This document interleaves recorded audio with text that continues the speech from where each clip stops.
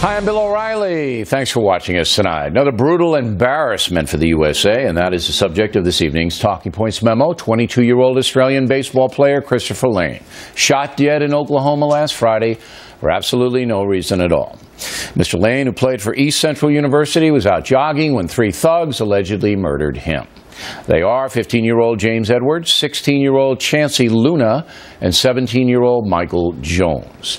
Duncan Police Chief Danny Ford says the teenagers were all in trouble before, and on the day of the shooting, Edwards actually had a court appearance. Reaction to the horror is heartbreaking. He's such an amazing person, and I'm going to miss him forever, but I'm really glad that I got the 4 years with him. There wasn't anything he did or could have done. He was an athlete going for a jog like he would do, 5 or 6 days a week in terms of his training schedule.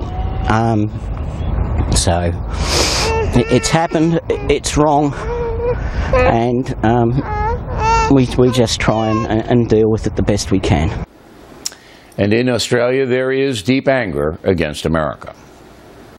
People thinking of going to the USA on business or tourist trips should think carefully about it, given the statistical fact you are 15 times more likely to be shot dead in the USA than in Australia per capita per million people. And to those friends of ours in Australia, we would say to you, this is not Duncan, Oklahoma. I'm going to do everything that I can to ensure that we see these three thugs pay for what they did to Christopher Lane.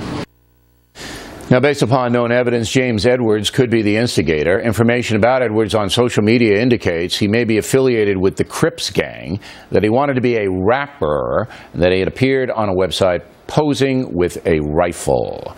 The father of the teen reacted this way.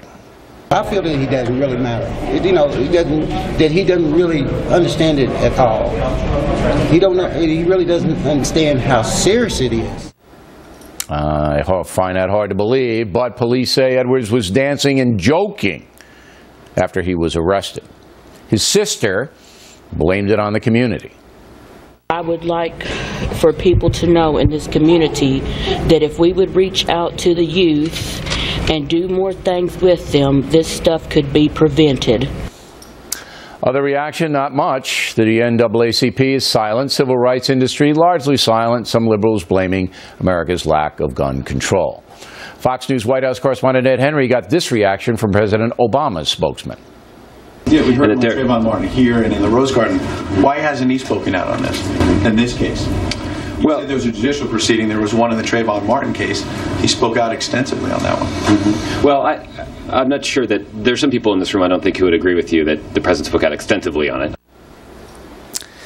Talking Points believes there is a destructive culture in this country. It is apparent that if convicted, the three boys have no regard for human life. Yet, they had plenty of regard for the social media, for rap, for Xbox. The mother of Chancey Luna says the boy was playing that video game shortly before the murder occurred. There will come a point in America when honest people will begin to see this problem for what it is, a cultural collapse among some very distinct groups. A violent subculture is now in place, fueled by derelict parents, a barbaric media, and apathy on the part of many politicians. The incredible violence taking place in some Chicago neighborhoods, as well as mindless murders all over the country, prove this point. And until we acknowledge the source of the chaos, we will not be able to solve the problem.